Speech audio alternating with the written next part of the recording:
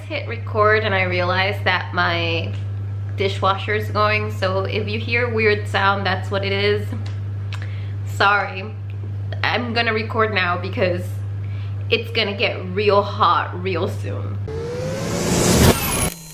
Hello everyone, welcome back to my channel, Mooni Reads, where I talk about books and things.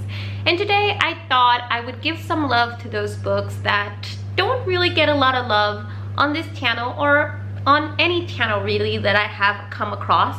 Some of these are repeats for me, but I'm just like shouting at you to read them and you're not reading them, so I just really need to shout it out loud, like more intensely. So basically these are my top 5 underrated reads that you should read whenever you feel like it.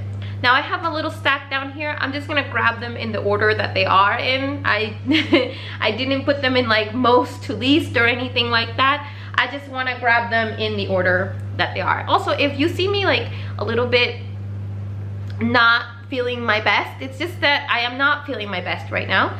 And it's nothing, it's just that I got vaccinated, yay, but I really have kind of a headache going on. So anyway, the first book that I have here is The Long Walk by Stephen King. Now, The Long Walk by Stephen King tells the story of a dystopian society where basically every year, I believe it's every year, boys get to participate in this walk. Now, this walk is as many kilometers as is necessary until all the boys are dead except one. That's right, they're all dead.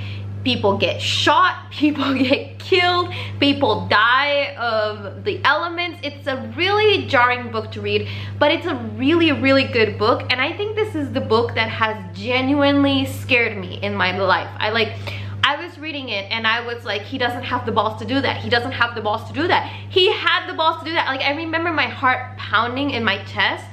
And I also think that the really good thing about this book is that Stephen King usually writes women really poorly, and there are basically no women in this book, so he doesn't have that crutch to go with. He just has to write what he knows how to write, which is men, and he does it really well. I think the friendships in this group, this is like a Hunger Games situation. You know that none of these kids are gonna make it out alive to have a friendship afterwards, but they have a friendship now. And I think that it's really meaningful and it's really well done and beautiful, and also it just gets your heart going. Like, I remember reading this and feeling like I was there, and there's this part, I'm not gonna spoil it, don't worry, but there's a part where one of the characters just says like, nah man, I'm tired of walking, I'm not gonna walk anymore, and he sits down and there's a countdown for how long they can like not walk.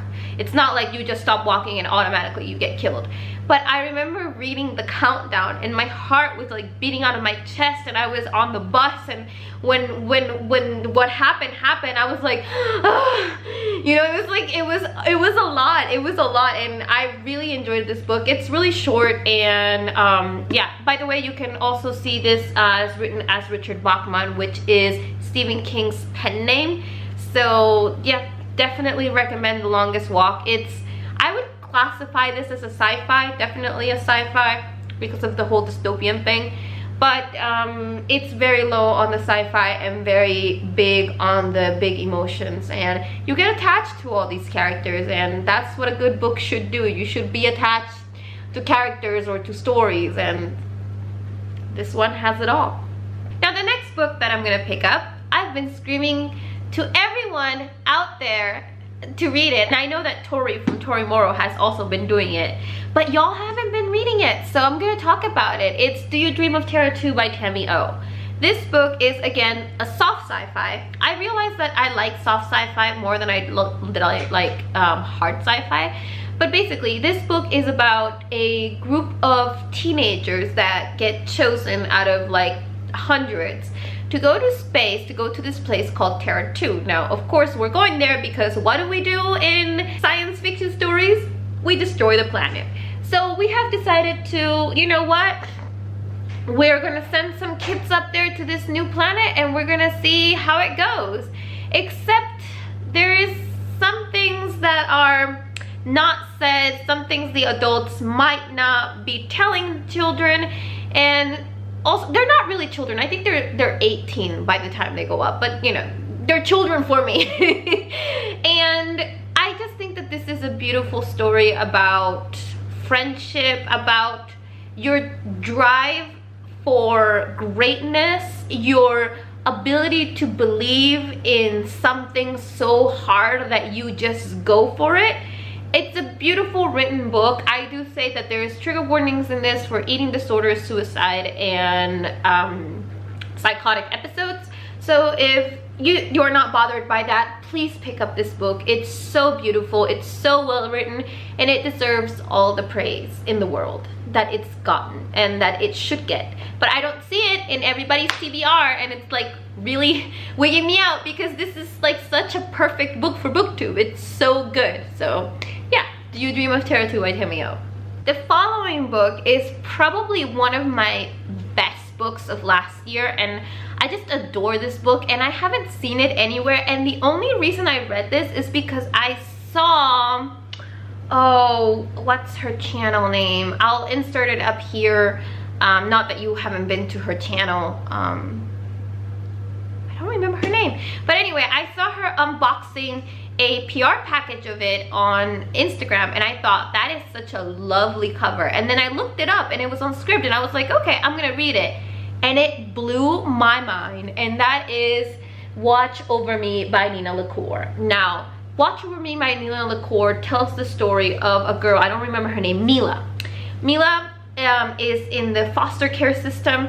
She is with a good family, a nice family, but she finds out that, you know, she's aged out of the foster care system, and instead of like keeping her, they're sending her away because they have found a baby to adopt and they wanted a baby. So she's okay with it. She's not traumatized by it. She thought that that's what was gonna happen.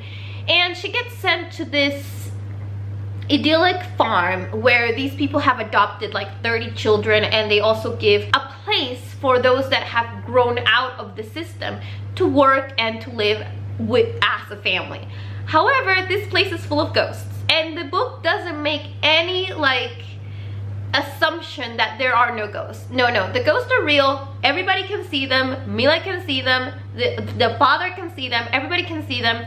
And the ghosts are there for a reason. They signify something for these people. And I won't tell you what, but Mila meets a little boy whom she becomes very close with, and he starts seeing ghosts of his own. And this story is just such a beautiful story about trauma and getting over your trauma, and also finding family when you thought there was nothing left. And I just think it's so beautifully written too. And also, can we talk about this cover? This cover is everything. Look at that Marie Antoinette cover. I just can't. It's so beautiful. The book is short, it's wonderful, and it really makes you think about what makes the family. And it also talks about self-forgiveness. You know how you sometimes beat yourself up over things that happen in the past and stuff like that? Well, this book discusses all of that, and I just think that I don't see enough love for this book. I don't see it in most beautiful books that I've bought this year. You know, like this cover is just amazing. The book itself it's beautiful inside. It's this lovely, it's not picking up, but it's like a sage color. And inside you have, if you see outside, she's got her eyes closed, and in the inner cover she's got her eyes open, and it's just wonderful. It's wonderful. Recommend it. The writing is beautiful. It reminds me, I know I'm gonna get flack for this, but it reminds me of Oscar Wilde-ish writing, where it's flowery but not overly flowery. So yeah, get on to reading Watch Over Me by Nina LaCour. The next book I have is The Vanished Birds by Simon Jimenez. I always say Simon Jimenez or Simon Jimenez, but I think it's Simon Jimenez. But anyway, this book is actually by a BIPOC author, and it's about, what is this book about? This book is about basically space travel, and there is a woman who travels through space, and of course she travels through time, because you know the whole time and space thing from Interstellar, that I cannot explain because I'm not intelligent enough. But basically the faster you travel, the less you age, so when you come back people are older. And she has accepted this. She has accepted that she's going to live a life where she doesn't make any connections with anyone.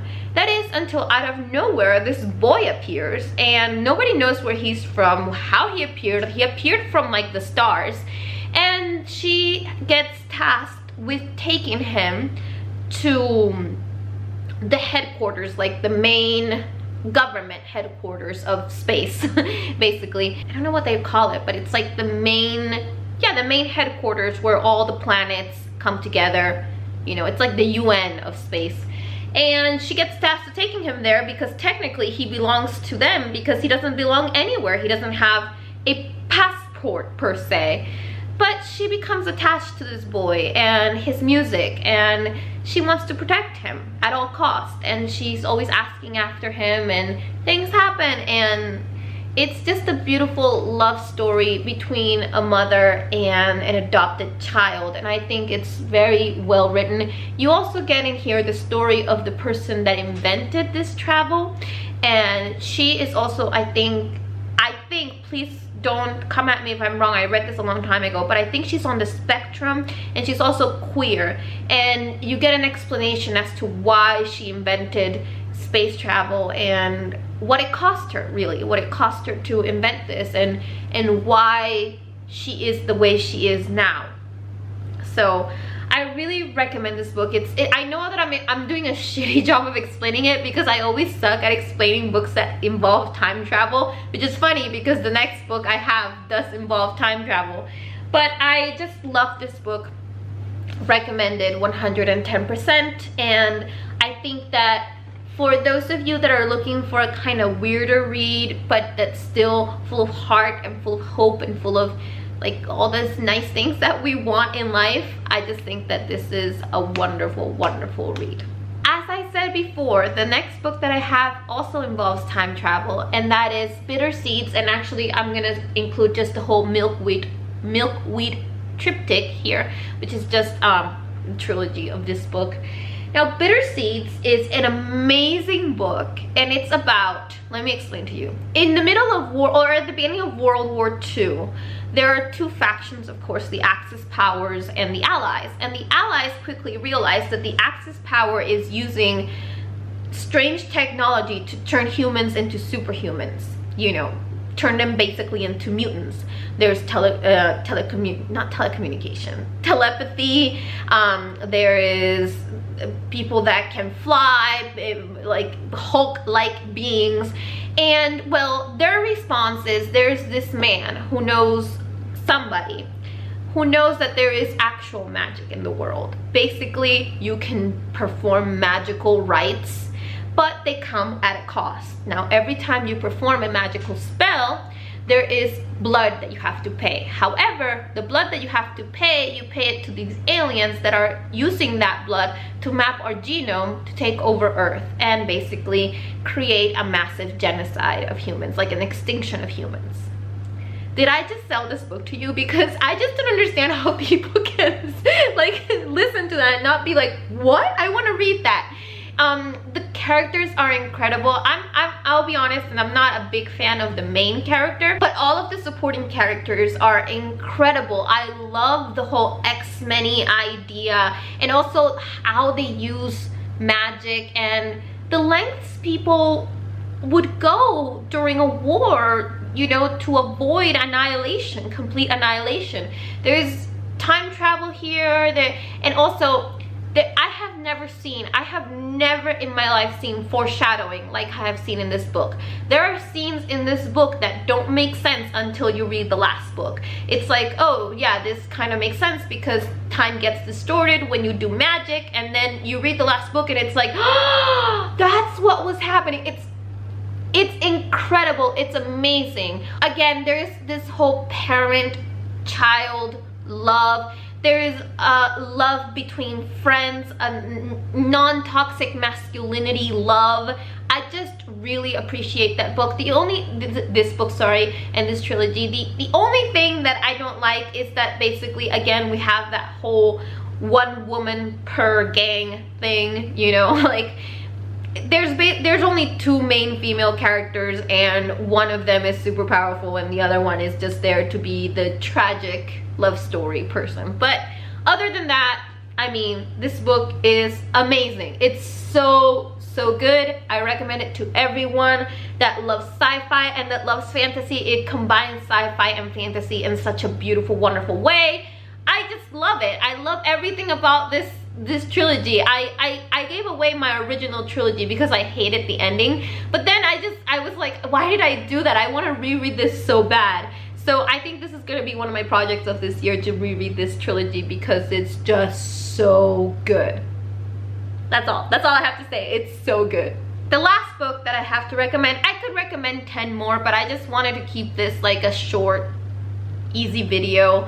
You know, I don't have the first one yet because I'm waiting for them to go on sale because I do own them in my Kindle, but that is the Jacoby series by William Ritter. Now the Jacoby series is best described as Sherlock Holmes meets paranormal. Paranormal? Is that the show? Well, whatever. Basically, there's this man named Jacoby who is just a Sherlock Holmes clone. But the difference is that he has a special ability where he can see magical creatures. Not everybody can, but he can. And everybody just kind of thinks he's kind of odd, but he has a knack for solving crimes.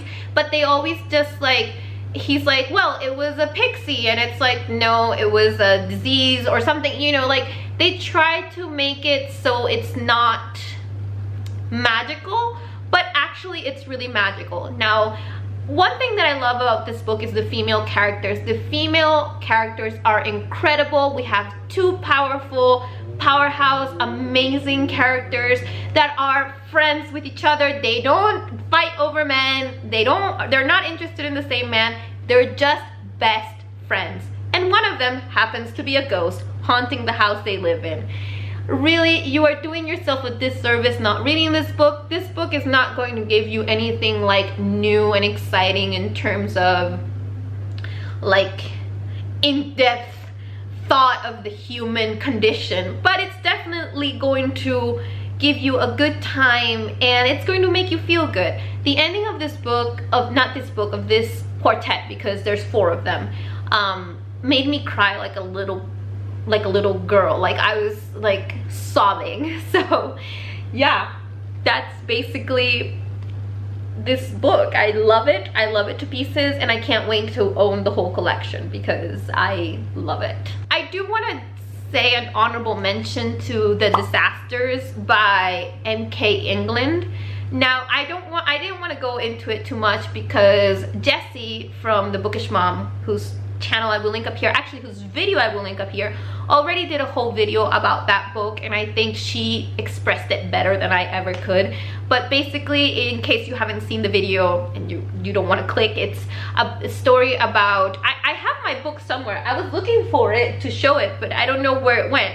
But basically, it's about a group of misfits who are washed out from this space academy, and then the Space Academy gets attacked and they get blamed for it. But what really is amazing is the representation in this book. We have a trans girl, we have a bisexual boy, we have a gay boy, we have a girl on the spectrum, or no, sorry, she's not on the spectrum, she suffers from an anxiety disorder. We have a hijab wearing amazing female character. It's just got everything you want in it, and it's fun. It's exciting, and also it talks about the dynamics of falling in love during war, but it doesn't do that whole thing where it's like, oh my god, we're getting shot at, it's time to kiss each other, you know, it's time to get it on. They don't do that. In fact, they poke fun of that, and I just think that that's like a really cool concept. Anyway, my dishwasher is telling me it's time to go. So without any further ado, if you're new to my channel, please do stay a while. I talk a lot about books, especially science fiction books and books that not everybody reads, but that's okay. And yeah, without anything else left to say, or without any further ado, I never know what to say when I say this. With that being said, I bid you adieu, with a friendly reminder that I post 3 times a week and that I appreciate each and every single one of you, and that I will see you in another galaxy far, far away. Bye.